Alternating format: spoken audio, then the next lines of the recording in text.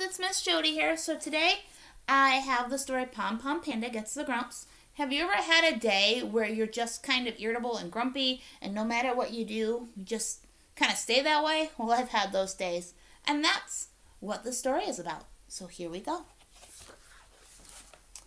One morning, Pom Pom got up on the wrong side of the bed, and then nothing was right.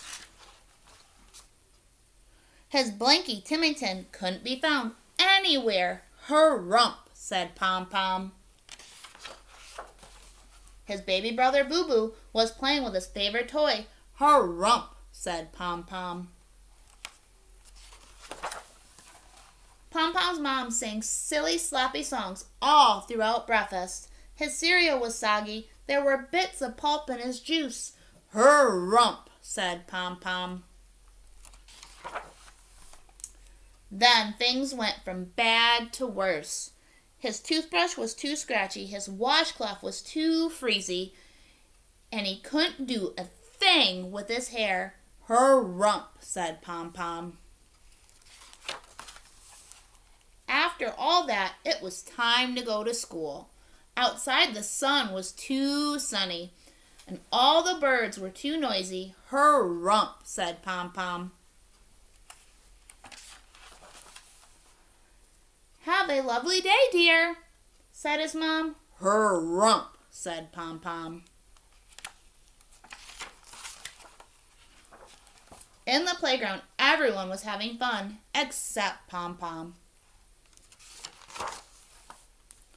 I want to play kickball? Asked Buddy. No, huffed Pom Pom. Want to watch ants? Asked Rocco. No, grumbled Pom Pom. Would you like to play catch? Asked Baxter. No, shouted Pom Pom. Do you want to do jump rope? Asked Scout. Go away! Yelled Pom Pom. And they did. Aww. Look at Pom Pom. Oh. Pom Pom didn't feel like shouting anymore. He felt sad and a bit silly. His friends had only tried to be nice. Oops, said Pom Pom, and off he went to find the others.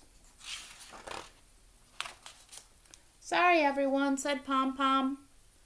That's okay, said everyone.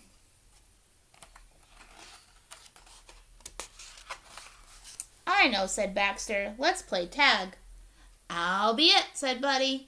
Yay, said everyone. Got you, said Buddy. Her-rump, said Pom Pom. Then, guys, I miss you, and I'll see you next time. Bye.